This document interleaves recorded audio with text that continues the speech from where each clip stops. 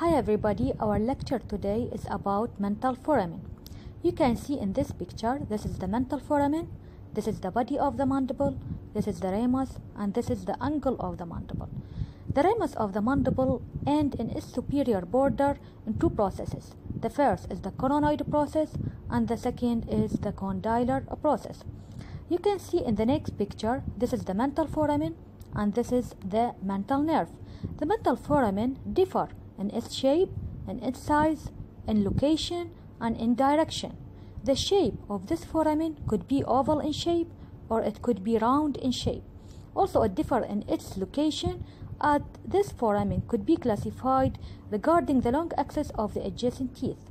In the horizontal plane, it could be located mesial, distal, or between the tooth apices or root apices of the premolars. In the vertical plane, this foramen could be located coronal at the same level or apical to the apices of the adjacent premolars. You can see in this picture, this is the mental foramen, this is the mental nerve. You can identify two branches of the mental nerve in this patient. The mental nerve supply the sensory innervation of the skin, lip, and lower chin. Also, you can see in this picture there are two mental foramen. This is accessory mental foramen and accessory mental nerve. These anatomical variation could be present or could be identified in some individuals. Also, you can see in the next picture there is a radiographical assessment of the mental foramen. This radiograph shows the mandibular canal, the mental canal, the interior loop of the mental canal, and the mental foramen. You can see this is mandibular incisive canal. The continuation of the mandibular canal interiorly is the mandibular incisive canal. Mandibular incisive canal sometimes reach to the midline.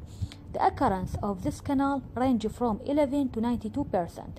It could be distinguished in some radiographs and sometimes could not be distinguished.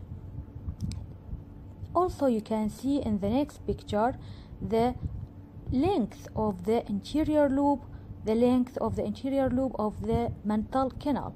The interior loop defined as mental neurovascular bundle which cross inferiorly and interiorly to the mental foramen, then loops back to exit through the mental foramen. The length of this loop could be ranged from 0 to 10 millimeter. We have some clinical hints from studying anatomy of the mental foramen. The first is, if you have a good knowledge of the anatomy of mental foramen, then you will have successful mental nerve block, successful dental implant placement, and successful removal of lower jaw lesions. Thank you all for your listening, and these are the references of our lecture.